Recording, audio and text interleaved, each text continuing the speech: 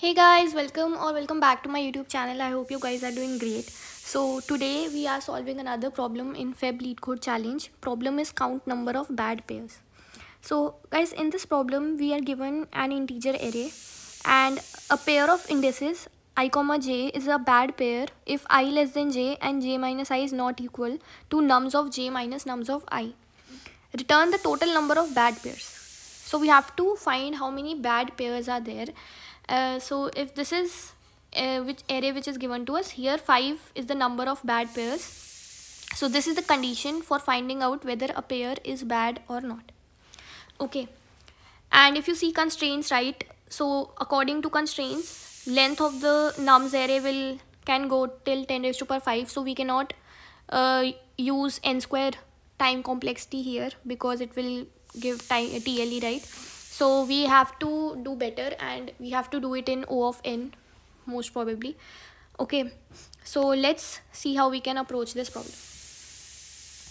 Let's first understand quickly like what they are asking us in the problem. Okay, so see guys, they are saying that we have to find number of bad pairs. We have to find number of bad pairs. Now what is bad pair? Bad pair is like, let's say nums of j comma nums of I. Okay, nums of j comma nums of I is a bad pair if j minus I is not equal to nums of j minus nums of I. Okay, all right. So basically this is condition for bad pair. So if you find all the pairs in this array, right, you will see that there are 5 bad pairs. I won't be calculating all the pairs. I'm hoping that you know, like, this is a pair, this is a pair, this is a pair, this and all that. So you can find out that, and we will now see how we can. So basic brute force approach is very simple, that we can find all the pairs and then we can just check this condition and take a counter, and whenever like any pair satisfies this condition, we increase this counter, right, like that. But finding all the pairs, right, will be a nested loop, like for loop. There will be nesting of loop and it will be O of n square time complexity, which will give you time limit exceeded after all. Okay, because 10 raised to power 5 is the number of elements which can be there, and 10 raised to power 5 into 10 raised to power 5 will be 10 raised to power 10, which will give you TLE. Okay, so we cannot use O of n square approach. We have to do it in O of n. Okay, let's see how we can do it. So guys, if you see, right, what's the condition given to us? Condition which is given to us is j minus I not equal to nums of j minus nums of I. This is condition for a pair to be bad, right? This is a condition for a pair to be bad. Now guys, see, what if instead of finding out the bad pairs, I find out good pairs? I find out good pairs, and whatever is the total number of pairs, I will subtract good pairs from them, and that will give me what? Will give me bad pairs, right? So this is what I will be doing. I will be finding out good pairs. I will subtract it from the total pairs so that I can get the bad pairs. Now what will be the condition for a good pair? If this is a condition for a bad pair, condition for a good pair will be what? Simple, right? It will be j minus I should be equal to nums of j minus nums of I. So this will be the condition for a pair to be good. Now if I just organize it a bit, so it will be something like j minus nums of j equal to I minus nums of I, right?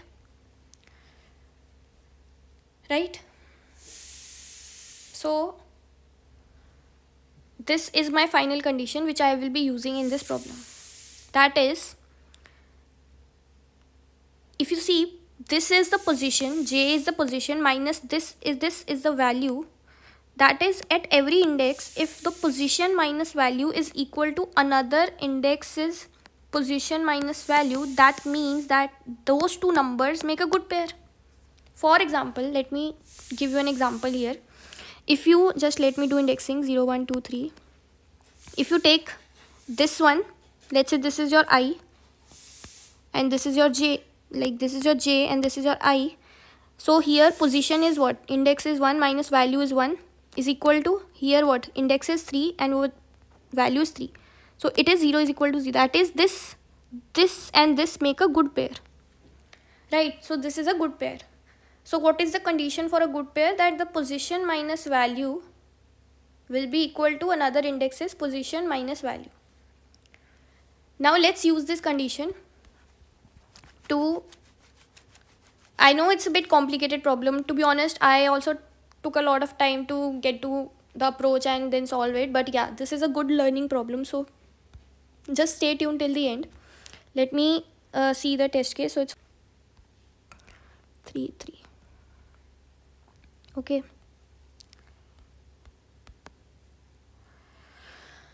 All right. So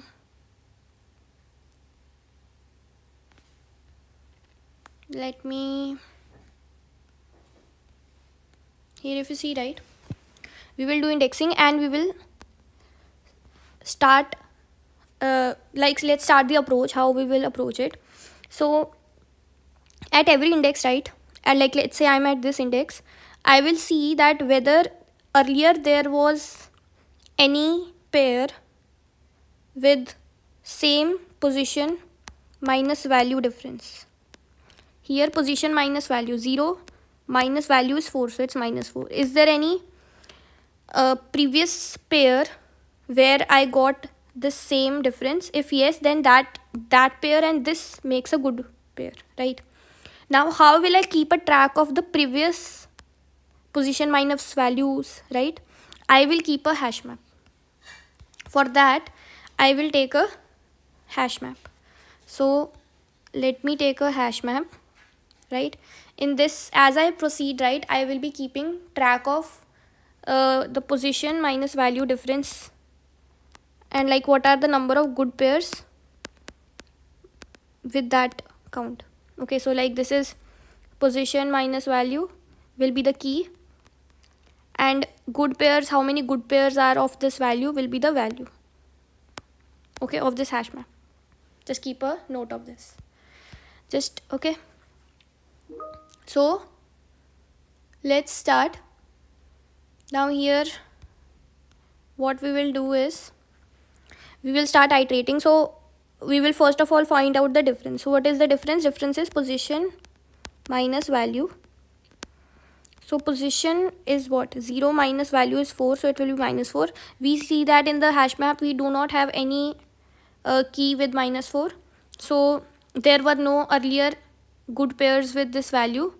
So this will be the first entry. We will add it and we will add its count to be 1 initially because there is just one this value we found. And bad pair, what will be the bad pair?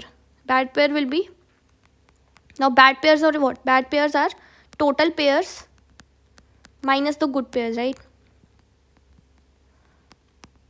So good pairs, for minus 4 there were no good pairs, so good pairs are 0, and total pairs is what? Like this current, there are like this is just the current one value, right? It's like there are no pairs earlier, so total pairs are also 0. So this bad pairs will, currently bad pairs will be 0. Just stay tuned, you will understand, don't worry. Okay, let's move further. As we proceed further, right, you will understand. Okay, now we go to this first index. What is position? Position is 1 minus value is what? 1. So you get difference as 0. Okay, you see in the hash map there is no good pairs with this difference. So we total will be what? Bad pairs will be what? Total is now, see, you are here, right? So this position gives you the total pairs which can be formed with this value. So when you are at here, right, you can just make one pair. So the index gives you the total pairs. So 1 minus good pairs is what? 0. There was nothing in hash map, right? So you get 1. So bad pair is 1. Right now current count for bad pair is 1. Okay, and you will add this 0 now, because and it's count as 1 because you have found this 0 difference, and this could be a potential good pair in future. Okay, 0 1. Now let's move further. So we go we go to this index. We see the difference is position minus value.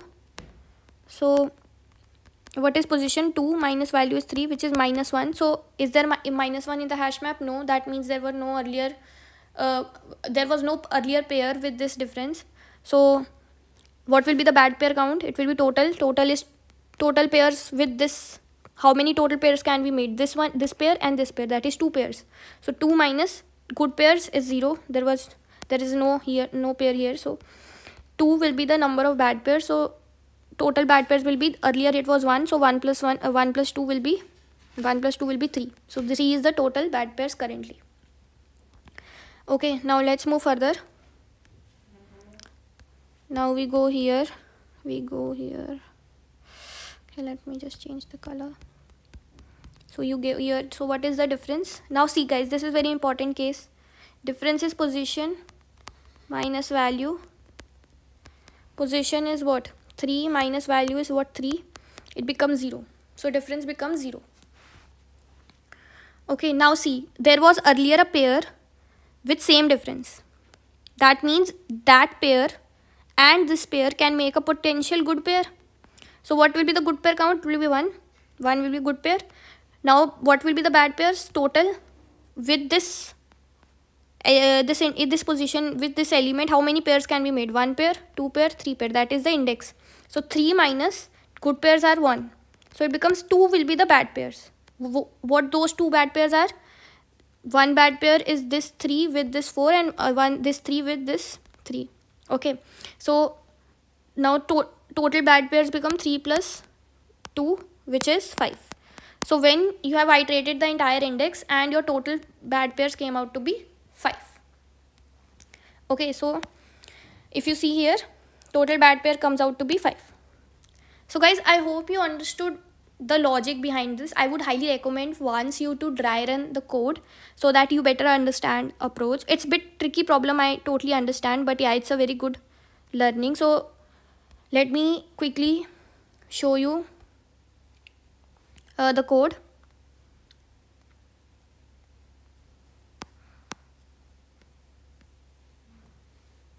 So see, we have taken a hash map to store the count. Okay, we go to each index, we find out the difference, then we get the good pairs which can from the map, find out the bad pairs, and then we put the good pair.